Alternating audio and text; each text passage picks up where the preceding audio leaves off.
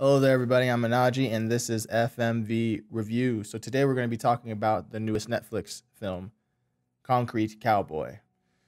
So when I originally saw the trailer for this, I thought it might be kind of interesting. I wasn't super impressed. I will say, getting into this movie, just not holding back from y'all. I'm going to get into what I think is probably the best thing about this movie, which is the acting. The acting's pretty solid. You have Idris Elba. You have Caleb McLaughlin from the Stranger Things fame in a more serious role. It's nice to see Netflix would do something like that for him because I'm not going to lie, I think Caleb is on at least the last two seasons of Stranger Things. I don't think they've really been giving him much to do. And don't get me wrong, they have a pretty big cast of characters, but yeah, he's not being given much to do. I definitely think he shows more range here than he does in Stranger Things.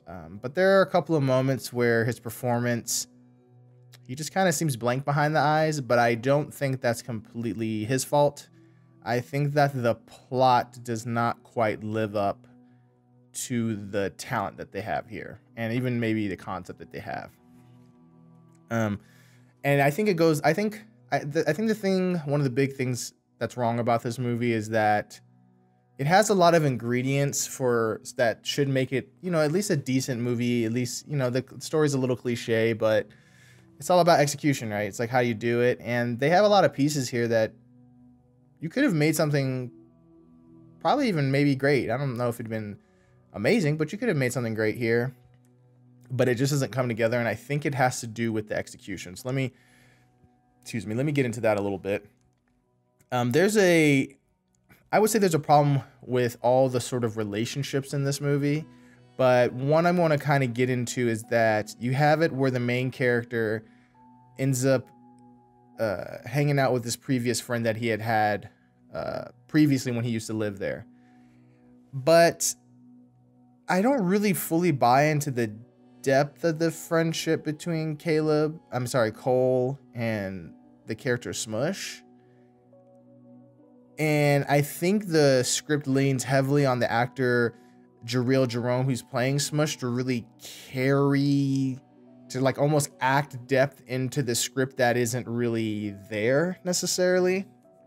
Though I will say Jarrell Jerome, good actor. I think the last time I saw him was in Moonlight, which I know what part he was in, and that was a pretty fantastic part. But I think I'm going to get into, what is maybe the biggest problem of this film, which is this movie has emotional beats and it has a lot of good talent and relationships throughout the movie. But I think what they needed to do is they either needed to, because they have a little bit under like a 2-hour time run, which isn't the longest, but isn't the shortest either. But I think they either needed to cut some plot lines or they needed to find a better way to weave the plot lines together. Like you have it where there's like 4 pretty distinct plot lines happening from each other. And that's a lot of plot lines to be going on in a movie that's about under 2 hours. So I think they should have either found a way to weave those plot lines together, because what ends up happening is, and this is going to be a little bit of a spoiler. So there's like 4 main plot lines, right? There's Cole's relationship to his dad, played by Idris Elba, who, as an actor, again, Idris Elba is solid here. He's actually not in the movie as much as I thought he would be. And we'll go into another problem. But you have the relationship between Cole and his dad, Idris Elba. You have the relationship between Cole and his friend Smush. And you have the relationship between Cole and this horse bonding that's happening. And there's kind of a Caleb, Cole, and his sort of relationship to these ranch people. These like urban cowboy ranch people. But there's so little, they do so little to weave them together that it ends up eating a lot of time. And then it makes it where none of the plot lines get enough time to fully develop. So it just feels like it's sabotaging itself at moments when these various plots are going on. But I think that's the biggest problem with the movie, at least in my opinion, and why the movie, when we get to the score, you'll see why. You won't be surprised if you've been watching. But I do want to get into some good things. I think the cinematography of this film is beautiful. The cinematographer was someone named Minka Farthing Cole. I don't know if that's a he or she, but you did a fantastic job. There's a kind of thing that's been happening where, if you look into the history of cinematography and lighting did not really take darker skin tones into effect when they came with how to light dark skin. So sometimes you watch movies, especially old movies, where they don't really know how to light black actors. They either overly light them or they're underlit. But this movie really has beautiful lighting on these actors. And it kind of helps. That's why it also makes the movie a little more disappointing, because the movie looks so good. I mean, it just has this rich, creamy color grade on it. It looks good, the colors, the shadows, and it's moody. And I just wish the script lived up to how good the movie looked. But I think this is also going to go into another problem as well, which is I think the director, I believe his name is Ricky Straub. This is an impressive debut, but I think he needs to work on his story a little bit, because the tone of the movie is also a little off. The tone of the movie, I don't think the movie knows if it wants to be like a gritty coming of age story, or if it wants to be a more Fable-esque romantic look at this little known subculture in Philadelphia.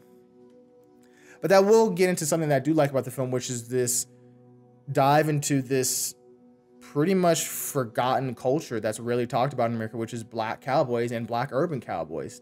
I think when we think about imagery of cowboys in the West, for the most part, we think of white people. You think of John Wayne, you think of Robert Redford and whatnot. With the cowboy hats, Clint Eastwood, a lot of white dudes, but you never really see people of color there. But if you think about that time period, there were a lot of different cultures and race there. There would definitely be black cowboys. There might have been Asian cowboys, but they don't talk about that stuff. So it was interesting to get a peek into this culture. But now I'm going to get into something where this is just kind of an observation I had. And if you watch a movie, maybe you'll agree with me.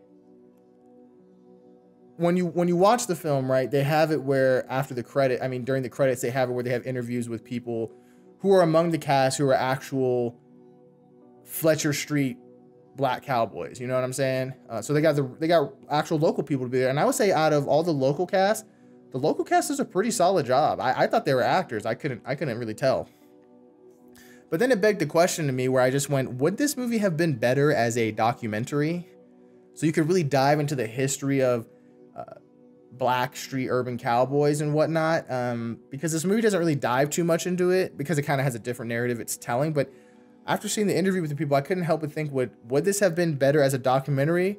But then I also wonder if the reason they couldn't maybe do it, because it's a subject matter doesn't get a lot of attention, that maybe the only way they could have brought some attention to it is by having it be a more traditional movie to build enough buzz and whatnot, through having actors like Idris Elba star in it, and the kid from Stranger Things, if that's the only way the movie could have gotten made, which makes it a shame that the plot is not stronger. But I am glad that a movie like this could come out on an app like Netflix. You know, there's a bunch of people who use the app Netflix. They did push this movie, and hey, maybe someone's watching this and they were really touched by the film and got to learn a little bit of unknown American history. So yeah, so I would say with Concrete Cowboys, it's a solid drama that unfortunately, even though it has all this talent in it, it's not able to pull it into something cohesive and memorable. It has little ways it's self-sabotaging itself. So with that, I'm going to give Concrete Cowboys a solid 7 out of 10. Yeah, unfortunately, those little things that mar it keep it from being higher for me. So hey, if you dug this review, make sure to like, share, and subscribe to the channel, and leave a comment down below if you'd like. And yeah, I'll talk to y'all later. Bye.